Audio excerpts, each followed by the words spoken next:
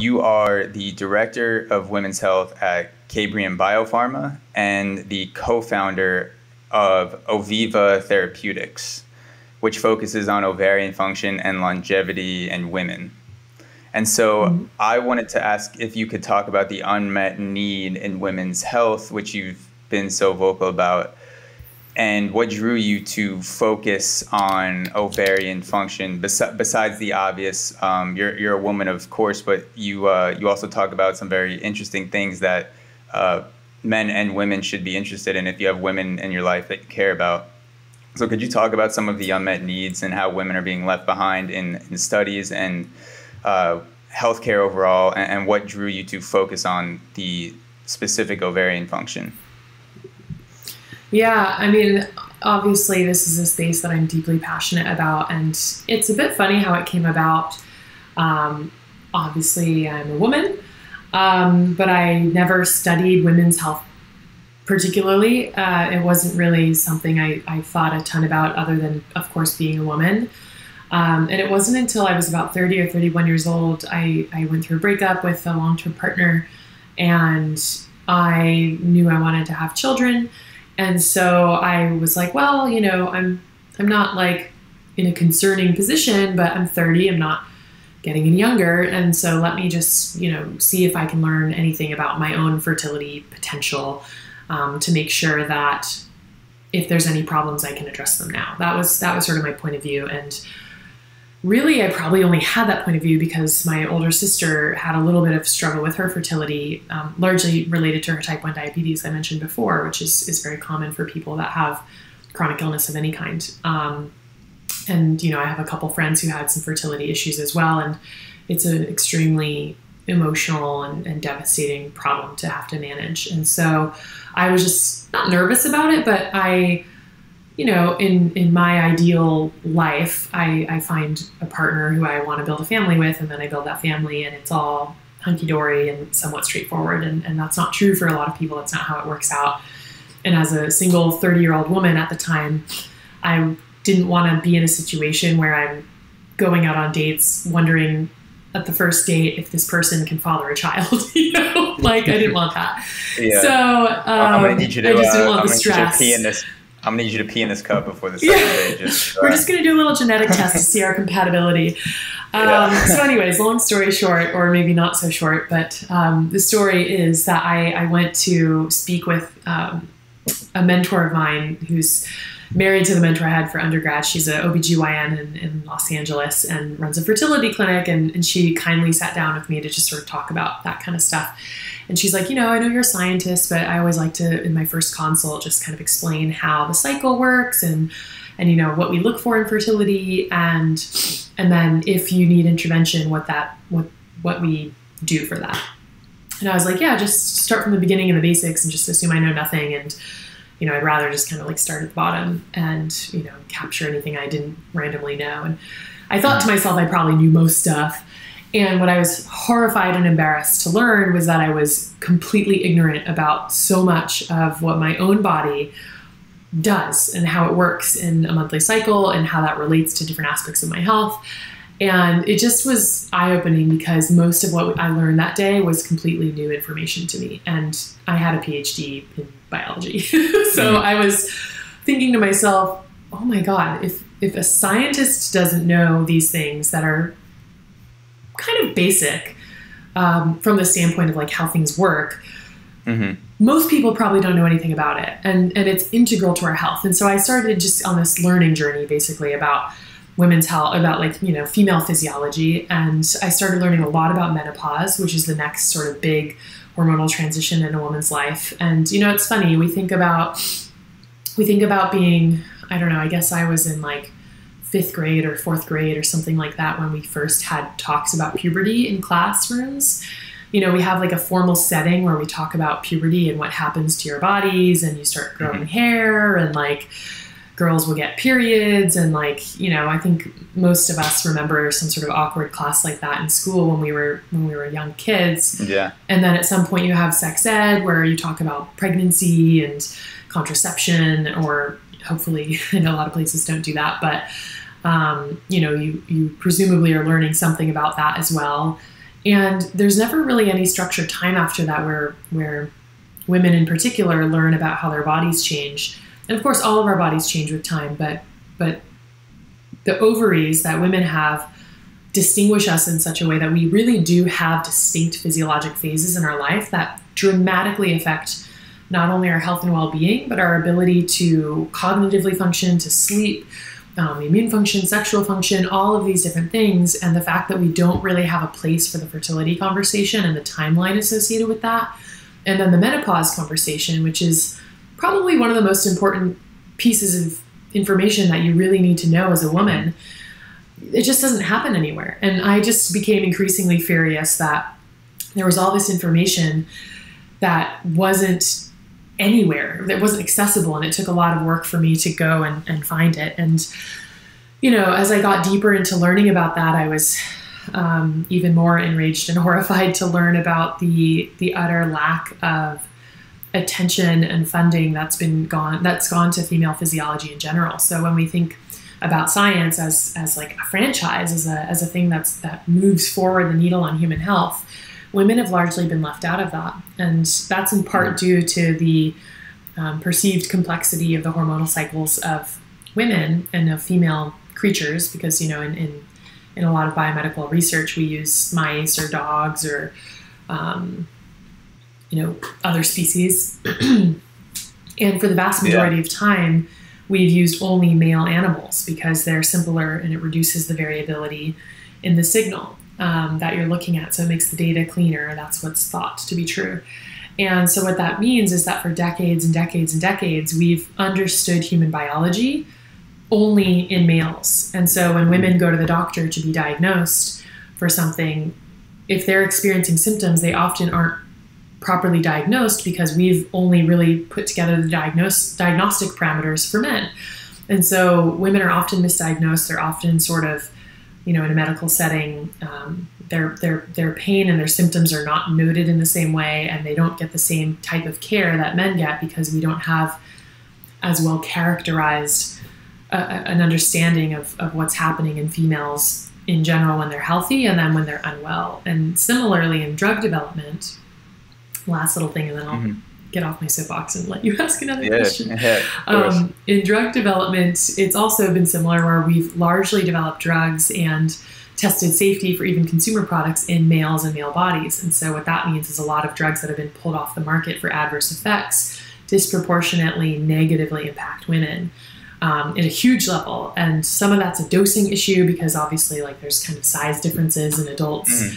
But it's more so that our physiology is different, and we just haven't taken the time or the care to understand more deeply how a female body is different from a male body at the physiological level, and how this relates to disease, pathology, wellness, and therapeutic use.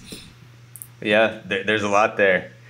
To go back to, I wanted to go back to fertility, because you started off by mentioning an experience where you went to a doctor to discuss fertility, and you realized that as a PhD candidate and a scientist, researcher, that you didn't know nearly as much as you thought you did, or you didn't. There's a lot of information that you weren't privy to, and as someone like a scientist, that's obviously that's an interesting gap, and I don't know if it probably says more about the way that society goes about distributing that information, that it's not being distributed through the literature. What are some of the most fascinating things that you learned about female fertility? Some of the things that you probably should have been introduced to by either teachers or just, you know, maybe YouTube videos or people spreading information online. And I'd obviously never ask you to share any specific medical information, but at a general level, what are some of the most fascinating things you learned about fertility that the average woman would be interested in, or probably should know for her own good? Sure. I mean, part of it's like the question you're asking is specifically about fertility, but if you don't mind, I'll expand that a little bit just to like female physiology, which intimately ties with fertility, but they're they're in relationship and they're not the same. I mean, one of the things that continually blows my mind, even though I've now known it for quite some time, is that our ovaries reach their maximum potential before their first use, which is to say, generally speaking, our ovaries they house all of the eggs that we'll ever have for our whole life. I think most people tend to know that. Some people might not, but when you're born as a female person with ovaries, you have a whole set of eggs in there that are waiting to be used during your reproductive lifespan. You don't start ovulating those eggs until you hit puberty, and then you have your period, and then generally speaking, you have one egg a month that's released that's available to be fertilized. And over years, the eggs that are in your ovaries diminish, and once they hit a certain low threshold, that's when menopause is triggered, and essentially you lose fertility, and you stop producing a lot of hormones, and a lot of terrible things happen for the large part. Your aging is accelerated, and all these other systemic disturbances happen to your body. But what's interesting is that the eggs that are produced for a woman they're made in utero, which is to say that, if you're a woman carrying a female baby in a pregnancy, that female baby starts growing her oocytes and actually reaches the maximum number she'll ever have in her life at about 20 to 23 weeks of gestation. So a 20 to 23 week pregnant woman with a girl inside of her will have like 6 million eggs. And then by the time she's born, she'll have like 1 million eggs. So while she's still in the body of her mother, she's already lost the vast majority of the eggs that she's ever produced. And then by the time that puberty starts, when you actually can use those eggs, there's only about 300,000. And then the thing that really blew my mind, because we all think like, okay, you can get pregnant, at some point in your cycle because you release an egg once a month. You actually are producing about 1,000 eggs every month, and only one of them is chosen basically to be presented and available for fertilization. So every month that you're cycling, you're losing 1,000 eggs from your ovarian reserve. And if you're taking birth control pills, for example, that doesn't change. Like, you're still losing the eggs every cycle, regardless of whether or not you're actually able to get pregnant. Or not, as it relates to birth control pills. And so that was something that really shocked me, of like, oh, it's not just an egg every month I'm losing, it's 1,000 eggs every month that I'm just losing all the time, constantly. And you're just like, you're approaching this cliff, and then you fall off the cliff, and then, you have all of these things happen because the lack of the hormonal regulation that we are accustomed to for all of our lives changes. And I think there's lots of memes out there about like hormonal crazy women, but our hormones are, well, first of all, men have hormones too, I'll just say that. And one like funny thing I'll say about that, which I also learned, which isn't related necessarily to female physiology, but is related to male physiology, that I thought was interesting and came out of this work to understand sex differences, is that men can vary widely in their hormonal levels. I mean, we were talking about testosterone earlier and steroids. And as part of this understanding of males versus females, some researchers were looking at the hormonal differences between animals to understand, is there cyclical fluctuation of hormones in males? And testosterone is something that fluctuates wildly, as you as an athlete should know. If you're like in a super high training regimen, your testosterone generally is increased, and that also creates a different feeling in your body. I mean, I'm an athlete as well, so I know when I'm in like a super heavy training paradigm and my testosterone is up, I have a different kind of energy about me. And so they found that, male animals also have a lot of fluctuation in their hormones, and women do as well. And I think it's important that we understand that so that we can manage it when it's feeling a bit unmanageable, whether that's because you're going through puberty, or because you're going through menopause, or because you're pregnant, or because there's some other hormonal disturbance. That's real physiology that's affecting your ability to be present, to cognitively function, to sleep, to manage stress, your cardiovascular system, your immune system, those are tied to that as well. And so, I think it's something that we really need to acknowledge is important and serious, and not just some flippant thing that, women and their hormones, which I think it has been the attitude for a really long time.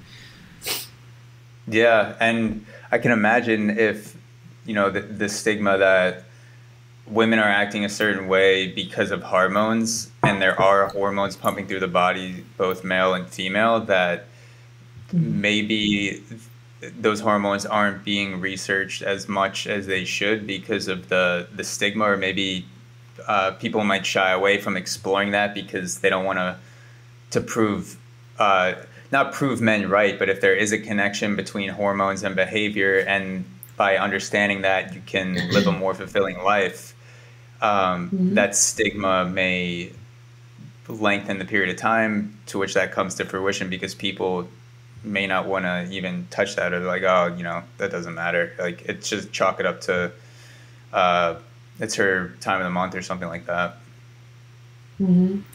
Yeah, and I think, you know, recognizing that hormones in all creatures are critical for us to be able to live, and they affect our experience of the world. So, you know, we've talked a lot in this conversation just about resilience and well-being, and I think that's ultimately, from my really early work when I got into science and was interested in stem cells to now, the through line is I want to do work that supports well-being in humans, and I'm just sort of following a path that I'm using different ways to do that over time. That the way I'm doing that is changing, but the why is staying the same. And I'm really excited right now because with Oviva Therapeutics, what we're aiming to do is really expand not only the work itself, but the awareness of the work, the funding into the work, and really elevate the ability of us as a broader society to understand ovaries, ovarian function, hormones in the body, how they're deeply intimate with our health and well-being at a broad level,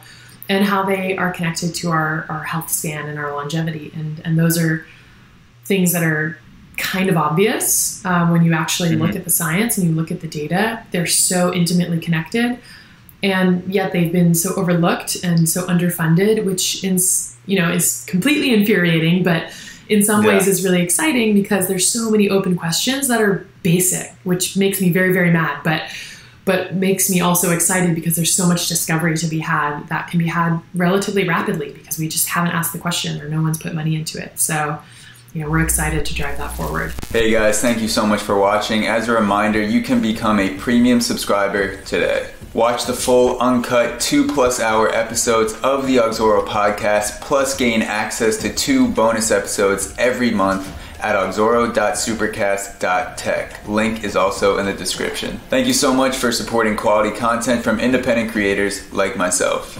Cheers.